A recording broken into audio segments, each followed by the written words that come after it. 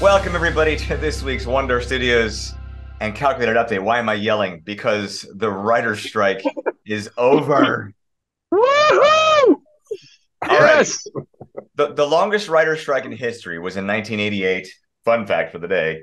And it was 153 days. Okay. When this strike started, we thought there's no way. There's no way it's going to be that long, maybe a month. And it ended up being 148 days, which is just shy of 5 months. 5 months of not being able to move forward with this script. But now it is over, and we have some great news for you. And I would like Paul to talk about it. What is the latest news about the script? Well, the best news is I was 5 days short of just becoming a Starbucks barista. I was going to invite all of us to just toss it in and become Starbucks baristas. Thank God we didn't have to do that. And as soon as the strike ended, we reconnected with Ann Peacock, our screenwriter. She is pumped. She is working on the final touches of her revision of the second draft. We're hoping to get that in the next couple of weeks. What did she say? What did she say? She said something interesting. It was great. First of all, she expressed how excited she is, and we also talked about our days working on Narnia together. That was a lot of fun, the behind the scenes stories. But her last comment when she went back into the war room of working on the script was, "Hold on to your hats." Yes. Yes. Because she's excited about where she's going with it. I mean, Great. we have a great script to begin with. We're already really far along, but we're all hoping we get to that just hit it out of the park script. Yep. We know we need to get to that because our film is never going to be better than our script. Right. Yep. And there's reasons why we are taking this long on the script. Is like, as Paul just said, you're no better than your script is. And I've been a part of many projects that I've been given the script to analyze, as a consultant, and I had a list of things, and they ignored some of them sometimes. And when the movie finally came out, the criticisms for the film were the exact same things that were the criticisms in the script. And so we have to get through all of those. And the script has to, as John says, it has to be a cracked script, fully cracked. So that brings us to the next thing. Go ahead, Paul. I just want to just let everybody know it commonly takes years to get a script right. There's another very high profile project that I'm connected to. It's a sequel to an extremely successful movie. And they've been working on that sequel script for at least 10 years. And it's been multiple writers. There were actually two scripts that were really good. And they were trying to figure out, okay, how do we merge these, or how do we take some from one? So it's complicated. It takes a long, long time. And they don't shoot. Now our investors are terrified. You just said 10 years. No, it's not going to take us 10 years. We're getting close. Yeah. And so it's an adaptation, which makes a big difference. Yeah. I mean, Paul was part of Paul Lauer here. He was part of Narnia, Lion, the Witch, and the Wardrobe, and that was an adaptation from a novel. And same writer. So we got a lot of the same team here. Now, I want to kind of move on to the next section about American film market, which is where we're going at the end of October. We just came back from TIFF, Toronto International Film Festival, and people were very interested in Calculated. And the first thing these distributors asked for, can I see the script? And we didn't give it to them because the version that we currently have is not quite where we want it to be. We don't want to give them an 80% version. We want to give them a 100% version because we don't want them to go, yeah, that's great. That's great. We'll think about it. We want to give them something where they go, I have to be a part of this. I have to be a part of this movie. So that's what our goal is with this script. So John, going to AFM, I'd like you to explain what is the difference between TIFF, the film festival, and American film market. Yeah, it's just what you emphasized, and that's that it's a market. And TIFF has a market aspect to it, but the festival kind of leads the way. There's no festival at all at AFM. It starts on a Tuesday, ends on a Saturday. It's all trading from early till late. In fact, most of the people take off on Friday and just break down their offices on Saturday. But we literally take over a hotel in Santa Monica. The first 9 floors of the hotel. So that's a big portion of it. And We're on the ninth floor, something Paul insisted upon because he wants to be above everything. He wants to have the view.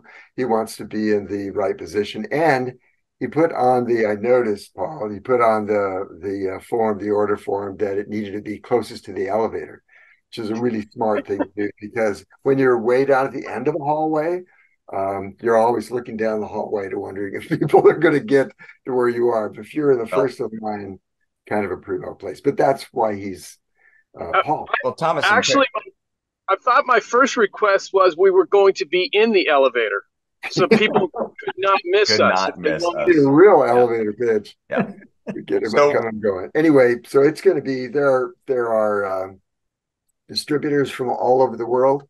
Just to give you a sense of how many more distributors than TIFF, there's about 80% of the distributors that did not show up at TIFF that will be at AFM.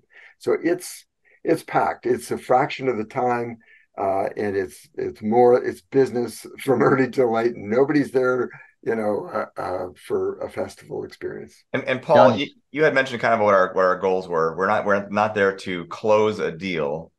In your words, just kind of finish what you had said earlier to me. Yeah, yeah. By the way, I said that on take one of this Yeah. update. We rolled through the entire update, and then Stephen informed us that somehow the record button didn't get hit. So we just want you to know we're really good at making films, including Yeah. small films, and No. hitting the start button. The lens, the lens Yeah. cap is still on the camera. I'm sorry, No, Stephen. Oh man, you're gonna get me back for that one. I know because I I just will threw you under the because bus. I mean, how many times have we done this? We've done these updates for a few years, like weekly, and I've never done that. that's true. This is I the thought I was first having time, deja vu. ever. And here's how I'm going to redeem you anyway, Steven. Steven's a guy that actually cut and produced our sizzle trailer, which has been blowing people away, our calculated sizzle trailer. So he really is a good filmmaker, despite the fact that he may not press Forgot to the hit the record record button. button. Yeah. Anyway, yeah. So AFM, listen, we're trying to get lots of suitors. We're trying to seed the market right now. It worked perfectly at TIFF. It's great that we don't yet have the script because people are chomping at the bit, and it's just creating more and more interest and curiosity and demand. And we're going to continue that process at American Film Market. We're not ready to cut a deal. We do have to finish our script. We got to pull a few more things together, but we are ready to look really attractive and to get people really excited and chomping at the bit. And that's what we're going for. Jason, on the previous recording that didn't get recorded, you said something very interesting about. Well, yeah. You talked Well, one of the things that stood out is what happened was we reached out to and met with a pretty major producer, and she read the novel, and then over the weekend, and then she read it again because she's very excited about it. And but one of the main things she pointed out, Stephen, you'll love this, is she said that sizzle reel you guys created, that thing is gold. Wow. Just amazing. Wow. And didn't she also say that as far as stories right now, there is nothing out there in the market that is like Calculated? That was her words. Yeah. Yep. And this is the point in the last recording where Paul also pointed out that although we can't tell you who this producer is. Yeah, her last two films have done close to $1 billion. So she knows what she's talking about. All right, guys. Dan, I haven't heard a word from you on this call. Oh gosh, I just got to say, I think we're going to miss Thomas and Terry O'Reilly. The O'Reillys famously came to Toronto Film Festival, and man, if we can always have them at our meetings, they helped. I think they helped sell it better than we did at some of the pitches. So yes, anyone out there who really wants to be a part of this process, please raise your hand. Email us at fans@wego1.org because we are interested in engaging the advisory council members. You are open to come with us on some of these events. And that was an experience. I think that would be something we would enjoy if there were another couple who would like to come. Yep. Yeah, and if any of you are in LA during the dates of AFM, John, give us the dates again. 10/31 through the 4th. So that's a Tuesday through Saturday. What Yeah, hotel? we'd love to meet. What hotel? Le Méridien. In Santa Monica? Yeah, it's on Pico. Okay. So first year for this hotel. It's been at the Lowe's Hotel in Santa Monica for almost 30 years. And anyway. We tell you where it is because inevitably, whenever we go somewhere, some of our fans and investors like to show up and visit. They do. We love it. Yeah, so it's always really awesome. They come with their calculated sweatshirts and T-shirts and hats and take pictures with their family. It's pretty awesome. So not required, but if you do wear our gear, that's even better. Well, I hope every single one of you guys who joined in on the hoodie promo got your hoodies. They were all mailed out as of like 2 weeks ago. So yeah. Well, that's all we got for today, guys, I do believe. And just want to say to our investors, we're so grateful for you guys for always keeping up and emailing us and asking us questions. And someone had, like, the minute the strike was over, someone had sent an email, hey, so what's going on now that the strike is over? So there you have it, guys. Blessings in you guys.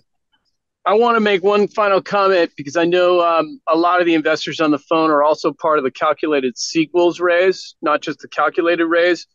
And just know, all of you sequels investors, that everything we're doing on calculated is for your benefit.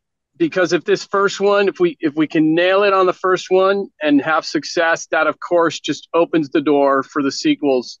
And I think that's one of the reasons why that unnamed producer we mentioned earlier said there's nothing else like this out there. It's really hard to find a franchise of more than one movie.